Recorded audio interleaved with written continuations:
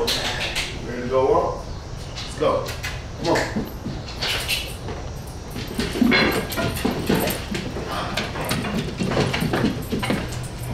Come on. Let's go on. Yo, what up? This is Fish Scales. I'm one of the original members of Nappy Roots. We've been in the game for over 20 years now making music. A lot of y'all may know me from Watermelon Chicken and Grits with all the way up to the 40 Acres project we're doing now in Atlantucky, a new brewery that we just opened in Atlanta. And that's me, Fish Scales, living life, man, Georgia boy. Waiting around through ups and downs, waiting on something to happen. I just said, we're gonna have a good day, and all my homies gonna ride today. That's right. And all these mommies look fly today, and all we wanna do is get by today. Hey, we're gonna have a good day. Actually, my story, Nappy Roots come from Kentucky. I'm the only member that's not from Kentucky. I went to Kentucky on a basketball scholarship to play ball at Western Kentucky University. So I went all the way from Milledgeville, Georgia to Bowling Green just to play basketball. And that's where I met Skinny Deville, and as Nappy Roots was being formed, and the rest is history. Yeah, so my name is William Hughes. They call me Skinny Deville, 1/4 of Nappy Roots. We ended up, you know, just running across paths throughout, you know, in between smoking, talking about hip hop and whatnot. And we never really rapped at that point in time, but everyone kept saying, you know, you gotta hear him rap, he's nice. I'm like, you know, all right, whatever. So we ended up rapping one day on the way to a barbecue and respecting each other's talents, you know, and then we ended up hitting country roads all the time. And so we just ended up hanging around each other. And then, I was on a mission to make this, you know, this super group out of, you know, Kentucky called Nappy Roots. And, you know, he just thought that was, you know, a good idea, and we just started going in that direction together, you know. Champ, toast to health, wealth, happiness.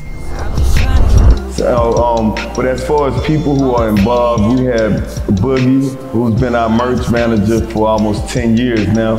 She's now our floor manager at Atlantucky. She's brought in some really cool people from the neighborhood who are helping us get integrated into this neighborhood, like Westwood P, an activist in the neighborhood. But me and Skinny, we're here on day to day.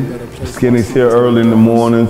We're just living out our dream, man. We started in my garage where we was just making beers in buckets. But we had no idea we would move this fast and be in a building 3 years later with a full brewery.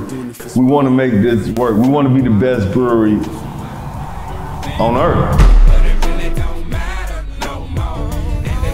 So 2010, 2011, Scales would bring these random growlers up from the little corner store he was living above. And he would be drinking them, and, you know, it didn't really interest me, but that's when I started really thinking about the word craft beer. Like, he started saying that. And, you know, Scales always on some new shit. He's always trying to get people to do some shit that, you know, whatever, man. Join this new app or this new whatever the hell he be doing for the week. This is the engine. This is what makes it all go. Nothing works in here without this. Okay. This is, you know, the machine I had in the garage. Yeah. This is a bigger version of it. It's small, but it's still big for what we used to. It's the brew house is what we call it. We make the beer right here, then we bring it over and put it in one of these. This is where the beer sleeps at for like 2 weeks, 3 weeks actually, and it just stays in these tanks. It took years for me to really be like, okay, let me really listen to what he's saying and figure this shit out with him, because he's really adamant about this shit. And once we started going to breweries when we were on tour, and I started looking at it from the actual business side of it, and, you know, breaking it down for the machinery and equipment needed.